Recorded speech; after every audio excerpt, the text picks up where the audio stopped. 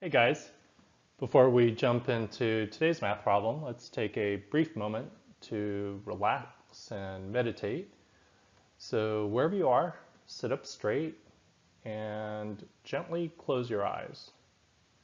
You can put your hands on your thighs and slowly inhale through your nose, taking a nice deep breath.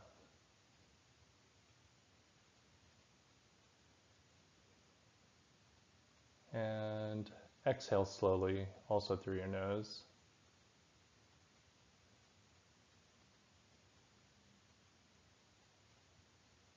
On the next inhale, through your nose, see if you can hear the audible breath sort of in the back of your throat, making a sort of Darth Vader-like sound.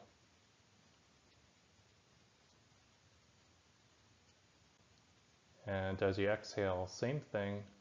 See if you can hear the sound of the air, the back of your throat.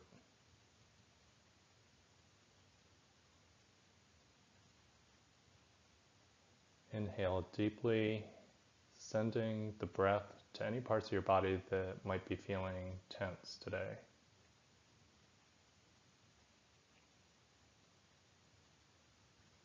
And as you slowly exhale, feel that tension release.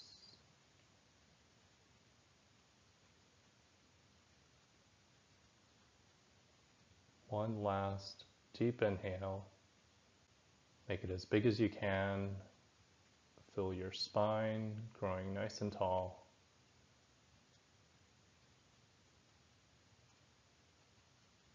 And see how slowly you can exhale,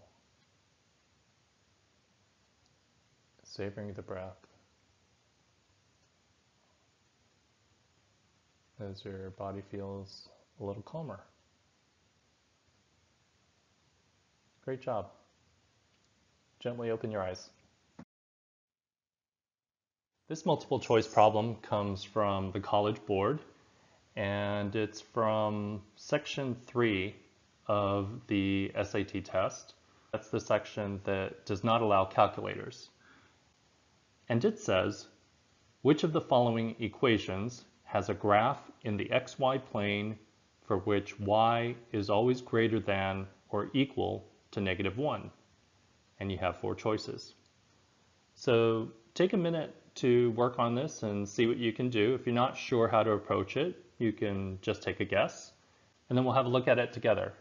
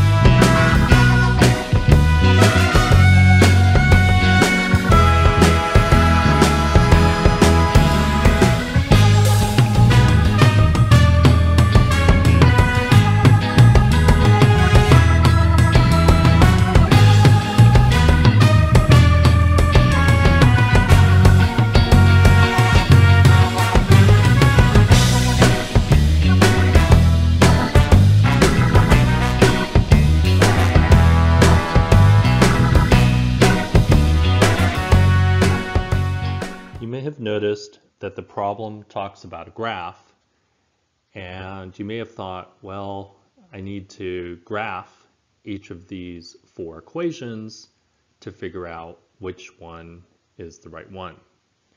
And I've got a much easier shortcut, and when I show it to you, I think you'll agree that it's pretty powerful, and you may even be surprised at how easy it makes it to identify which of the choices is correct.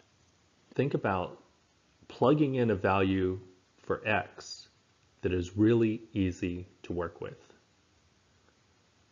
What value of x is really easy to work with? Well, I'm going to try x equals 0, because 0's a really easy value for plugging in and substituting in for x. So let's see what happens. So in this first equation, if I put 0 in for x, I end up getting y equals -2, right? Because the absolute value of 0 is 0, and 0 minus 2 is -2. And the condition we're trying to satisfy is x always greater than or equal to -1? Well, in this first instance, it's not. So I can eliminate a. All right, let's keep going. In the second instance, we're substituting in 0 for x. So 0 squared is 0 minus 2 gives me -2. So again, y would equal -2. And -2 is not greater than or equal to -1. So I can also eliminate b. I think you're seeing that this goes pretty quickly. So let's try substituting in 0 for x in the equation in C. So 0 minus 2 is what? -2. And if we square it, we get 4. So y is equal to 4.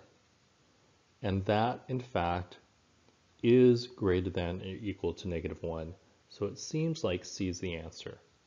And if we want to check for sure, we can look at D. So I have 0 cubed if I plug in 0 for x, and that's 0 minus 2, again, is y equals -2. And you could do most of these in your head. So I'm going to eliminate D. And what you see very quickly is that the answer is C. So that takes us not a whole lot of time, right? You could do most of these in your head, and maybe in 10, 15 seconds, know that C is the right answer. So I hope you enjoyed seeing this strategy. It's basically emphasizing that you don't have to solve all of the problems from beginning to end. You can actually substitute values in to see which ones can be eliminated. If you have any questions or any suggestions or requests, please feel free to leave them in the comments below. And if you subscribe to this channel, you'll be notified of new videos as they get posted. I enjoyed working together, and I look forward to seeing you again.